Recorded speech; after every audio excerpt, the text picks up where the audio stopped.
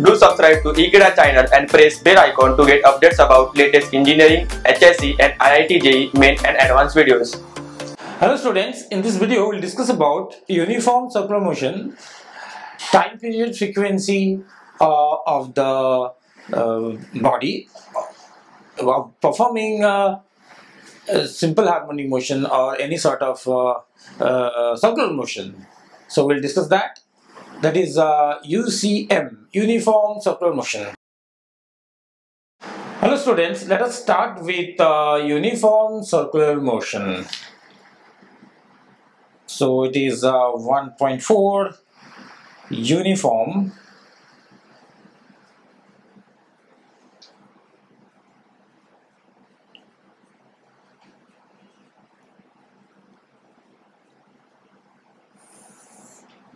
circular motion. In short, we say it is UCM.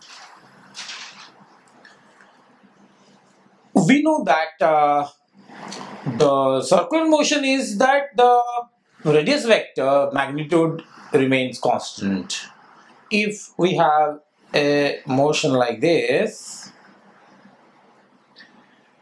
a particle in a circular path, from here to here at any position, this is the center, the particle can be at any position. This is the radius vector. Suppose this is point 1 and 2. This is R1 vector, position vector, R2 vector. We know that the directions are different, but the magnitudes are same. So if we have a condition like magnitude of a radius vector or position vector is constant, this implies circular motion. If the magnitude of radius vector is constant, then it is circular motion. Then what is uniform circular motion? How this word uniformity is attached to circular motion? The uniformity is attached with one condition that we impose on the body which is moving, and that condition is that you keep the speed constant. So if the speed, that is the magnitude of the instantaneous velocity, remains constant, we call this as linear speed. If the linear speed of the particle is constant, then we say it is performing uniform circular motion. So if we have these two conditions together, that will make uniform circular motion. That means the definition is that if a particle moves along the circumference of the circle such that its linear speed remains constant, then the motion is uniform circular motion. Okay, if this is the definition, this is the definition of UCM. If the particle, if the linear speed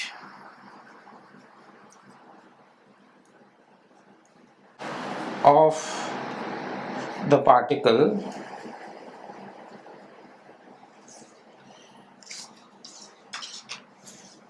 moving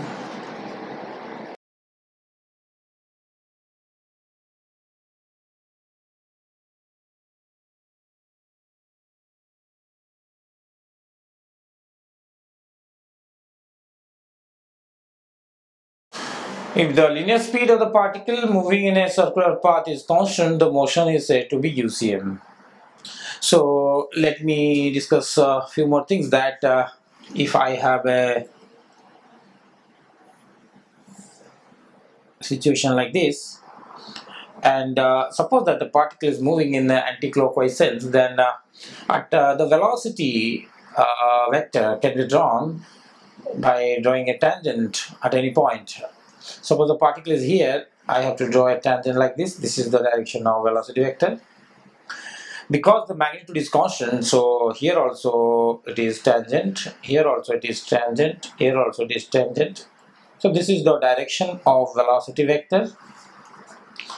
We must keep in mind that the direction of the velocity vector is changing every seconds or each and every instant of time as it goes along the curve of the circumference, that is circular motion.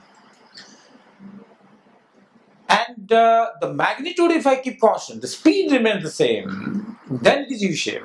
So we have to say that the velocity is not constant. So it is wrong if you write that the linear velocity is constant. The velocity is never constant because the direction is changing. Any vector to be constant is direction and magnitude both have to be same.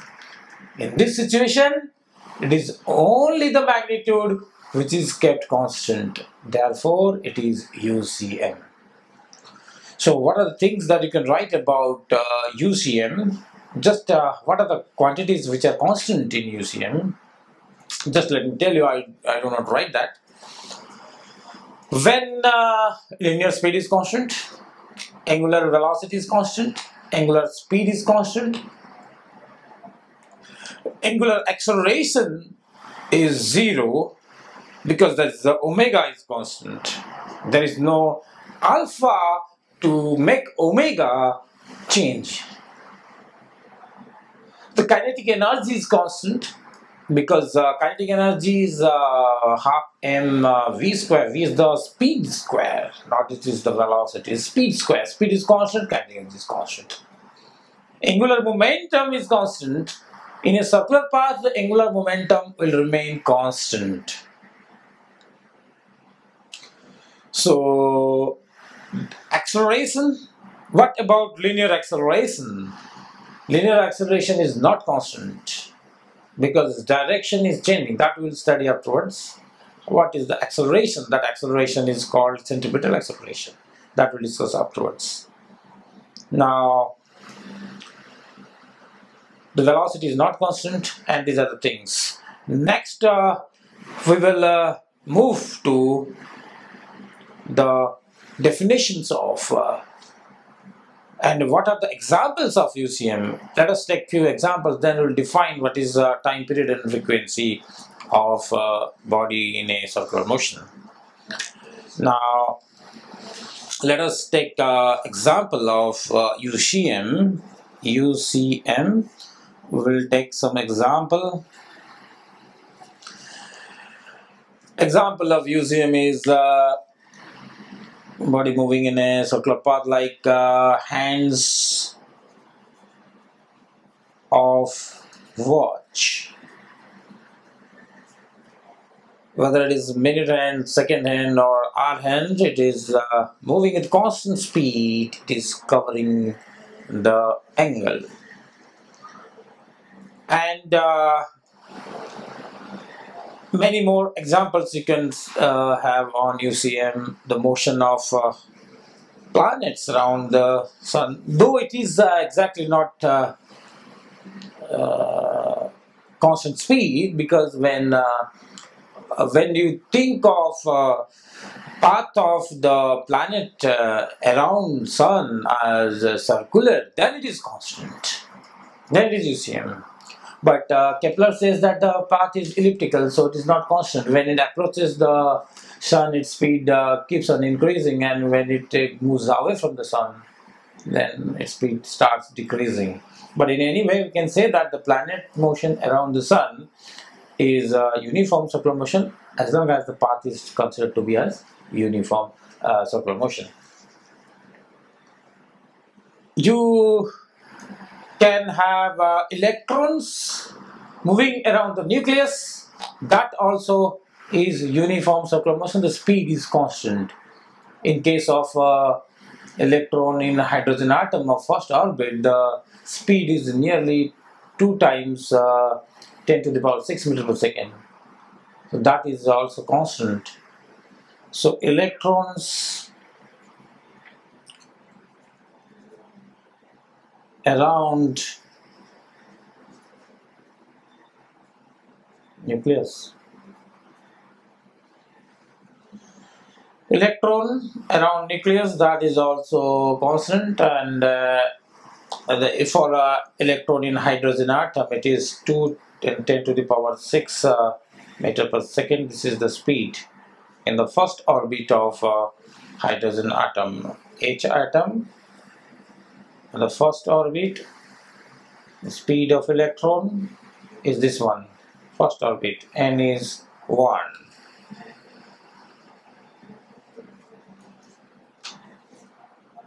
So these are the examples. We can have many more such examples.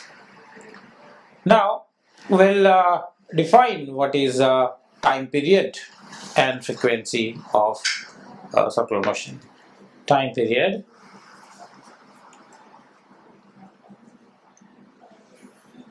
Suppose the particle is moving in a circle. Suppose the particle is moving in a circle. Now, suppose that particle is moving in a circle. This is the particle P, and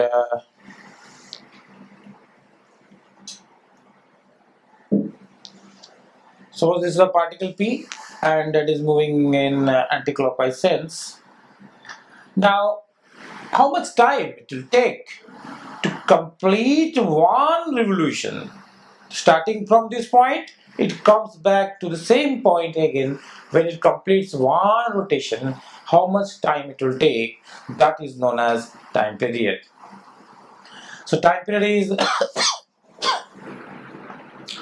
time period is the time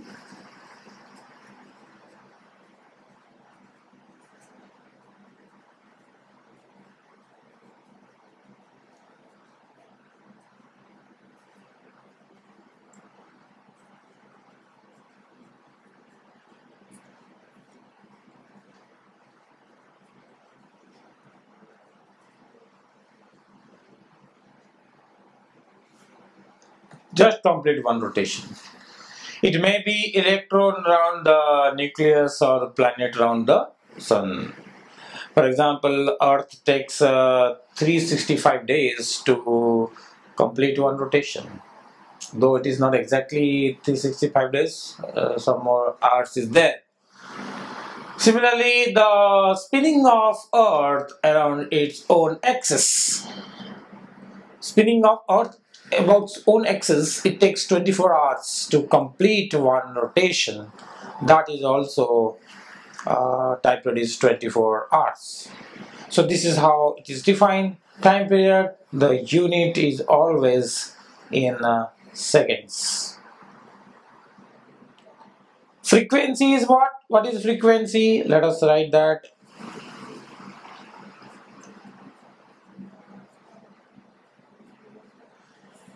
Time period, I use the symbol capital T. Frequency, I use the symbol small n. It is the number of revolutions or rotations completed in a given second in unit time. It is the number of revolutions. It is the number of revolutions completed in 1 second. In 1 second, how much such revolutions it is making? Suppose in 1 second it completes 2 revolutions, then its frequency is 2. If it is half of the total path, circular path, then it is the frequency is half.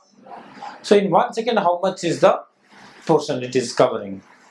That is frequency, and the unit of frequency is hertz. It is the revolutions per second. How much revolutions is completing? Revolutions per second. So it is written as RPS, revolutions per second. This is in SI system. And if it is in RPM, revolutions per minute, then you have to convert to RPS. In numericals, you will have to convert this into RPS. Suppose example, we have 60 rpm. This implies 60 revolutions per minute. That means in 1 minute, that is in 60 seconds, it is 60 revolutions. So in 1 second, how much revolutions? One revolutions per second. So to convert that, whatever is the value here, divide by 60. That becomes RPS. So it is 1 RPS. Similarly, suppose it is 180 RPM. This implies 180 divided by 60. So it is 3 RPS. That means in 1 second 3 revolutions. In 60 seconds it is 180 revolutions. That is in 1 minute it is 180 revolutions. So in this chapter you will be basically dealing with the RPM and RPS. You don't have to worry about the Hertz factor. That is used in waves. Now this is about time period and frequency, and you must know how they are related. Just I will give you one formula. Time period is reciprocal of frequency. Similarly, the other way you can say that the frequency is reciprocal of time period of revolution. Okay, so these are the things, and you must take note of this. So this is all about in this video. In the next video, we'll discuss something else. Thank you.